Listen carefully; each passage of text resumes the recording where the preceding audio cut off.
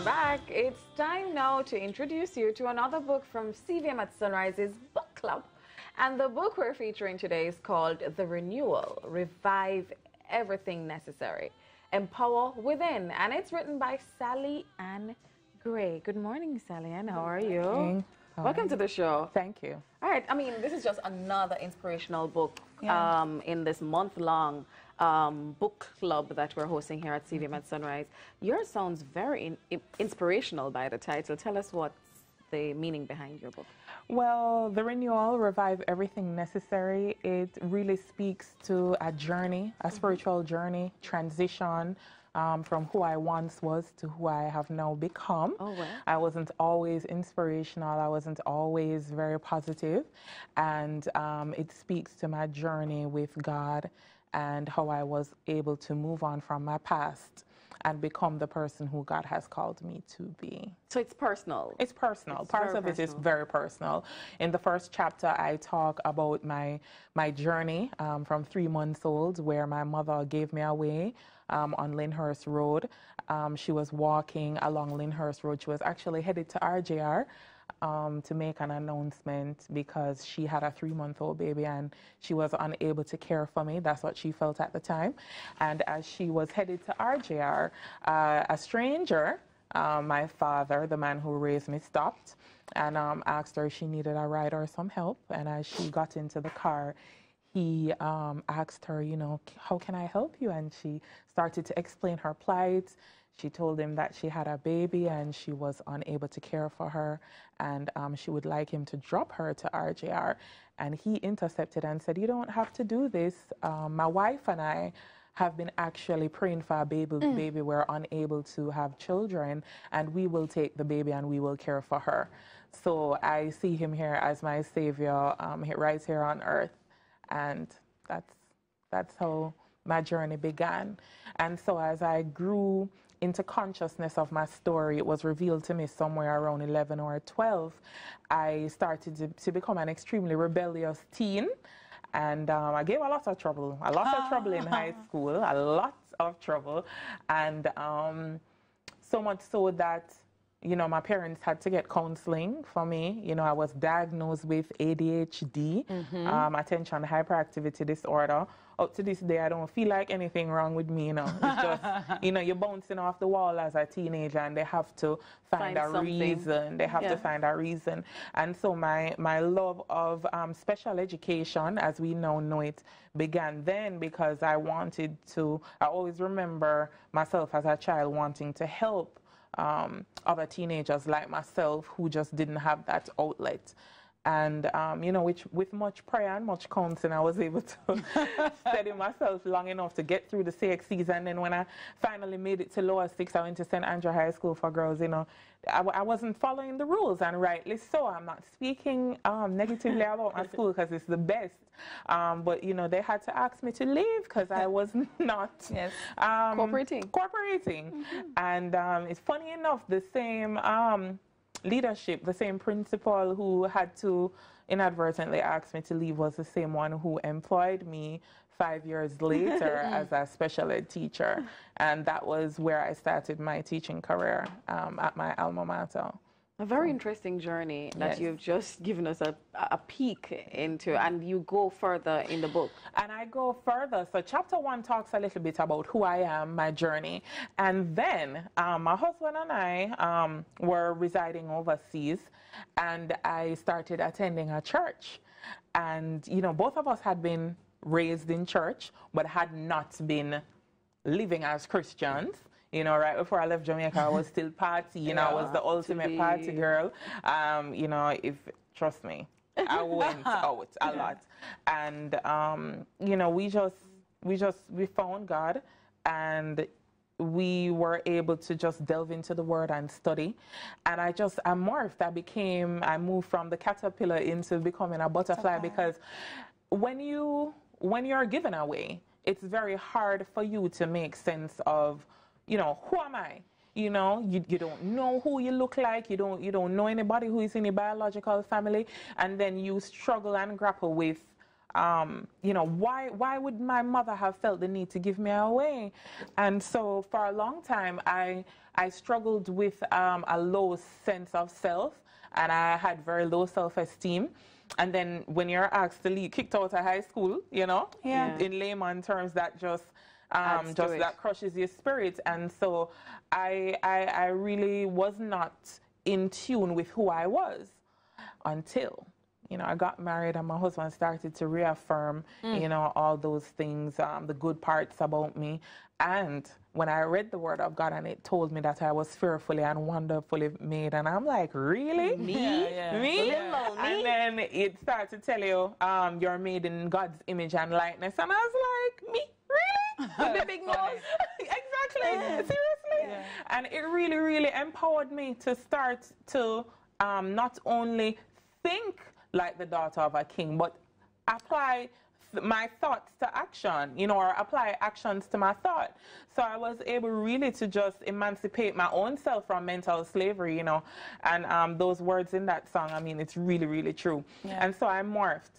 And once I was able to do that, then I recognized the things that was holding me back, which was, I talk about it in chapter 2. Right. Specifically, I talk about the steps that I took, the renewal pyramid. Like the number one thing that I had to clean up was influence. Correct. And a lot of times we don't understand how the people we choose to surround ourselves with have an impact on our can I get an amen?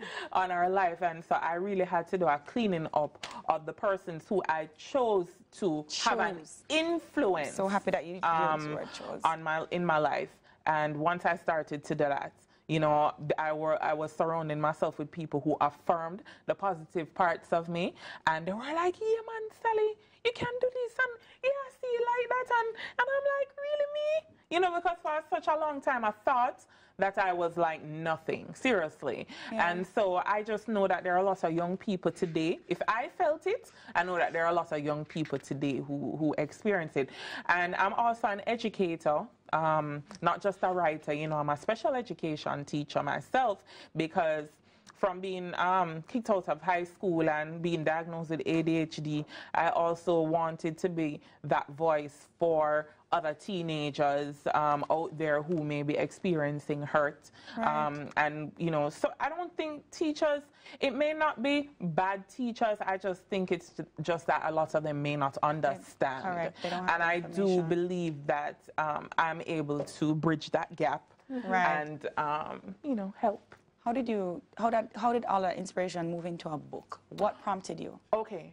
So I literally, you ever hear people say, God told me and God spoke to me? I literally had my own encounter with God, and up to about a year ago, it was just me, I, what can, you know, it was just all about me and my story. But then God was like, you're not just here on earth to take up space, you know? You're here to be of service to the world. You're here to make a difference. You're here. Your story can empower others. And so I just started to write. I've always been a good writer. So, you know, I just started to put it down on paper. And he was like, I need for you to share your story and not hide it. You know, there are a lot of friends. There are a lot of people I went to high school with. And they're hearing my story now. And they're like, Sally, you were adopted? Yes, like, seriously? Like seriously? Yeah. And, you know, a lot of people didn't know, so it was hard for me to share, but now I'm just using it as a tool to empower others. And I want to show young people that, listen, if I made it, you can make it. The renewal. The renewal. What is your favorite chapter, if you have one in that book? I do. My favorite chapter is number 2, because it chronicles the process that I went through. And on page 10, it talks about the renewal pyramid, and it goes through the steps that I took to become a more confident, not fully confident, but more confident person where I can avail myself for God to use me. And the renewal pyramid, I talk about changing influence, then goals, You have to have some goals, and then you have to apply consistent action to those goals. And then when you start to reap those consistent results over time, it makes you bold. It does. And I talk about boosted boldness. And man, once you get to that boosted boldness. I like that. Once you start to hashtag boosted boldness. Once you get to that place where, oh, wow, if I start to apply actions to what I'm thinking, and this, you know, this journey really can allow me to produce some type of results. And a lot of people like to talk, but they're not doing anything. And so that's what chapter 2 talks about. It talks about applying action to your I also talk about a place in the book where I said there were many business plans and ideas for just promoting myself within my profession or business-wise that I shared with my husband, and it never made it past the pillar or the front door. That's not one of my favorite sentences. Yes. I'm looking through the book, and I realize that at the end of, well, I'm assuming all the chapters, you have an actual place where people need to do something. Yes. It's a journal entry, and you start with a quote by yourself. Yes. And then you have lines where you ask questions and you prompt the reader to respond in writing. So you're actually pulling us to respond and to help ourselves. Yes. What was it that decided? Because a lot of times people read books and then you read it and you're inspired for the moment and then it goes. True. And, you know, Zig Ziglar, one of his most famous quotes says, you know, people say that motivation don't last, which is exactly so, because you need it every day. And so I wanted to include at the end of every chapter a quote, an encouraging or inspirational quote, and a space where people could write.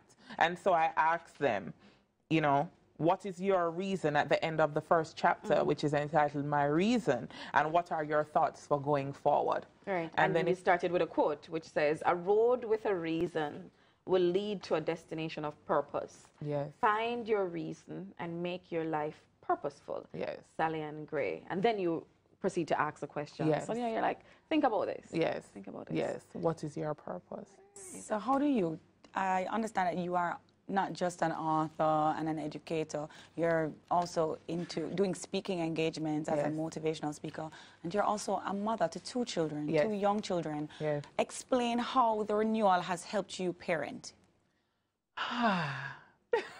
Well, my son, Malachi, he was one of my inspirations. My husband was also one, but he in particular was one of the inspirations behind the renewal, because he's 6 and he's very precocious and he knows what he wants and he says it, and he's just very resolute about the things that, you know, he's going to do in this life. And I was like, man, my son is 6 years old and he knows what he wants to do. And, you know, you'll say, well, Malachi, did you mean so and so? And he'll be like, no, mommy, this is it. And so he was the inspiration for the book. And then in writing the book and watching myself change and morph from the beginning to the end, it has helped, it has empowered me to just take more time, spend more time, listen more, because he's just that child who knows what he wants out of life. And I learned so much from him. And so in terms of how the renewal helped me to be a better parent, it just helped me to listen more and enjoy the small moments more, and get out of the habit of rushing. You know, we're rushing. And I just really want to spend that time with my children. Malachi taught you that. Yes, little precautions. He's like, listen to me, Mommy. Yes, Mommy, you're not listening. And a child shall lead them. Yes, and a child shall lead them. All right, so where can we get the book? Where is it being distributed? Okay, so in Jamaica on shelves, it's at Bookophilia, which is on 92 Hope Road. Yes. So go out and get your copy. Yes, and also it's available online at Amazon for people residing in the UK, Europe. It's on Amazon UK as well.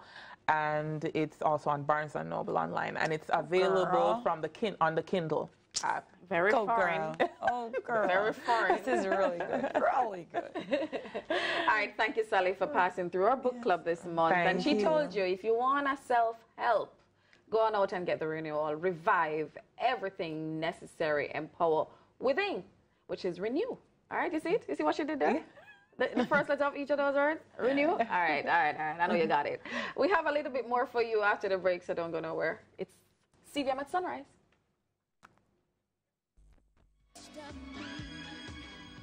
I'm only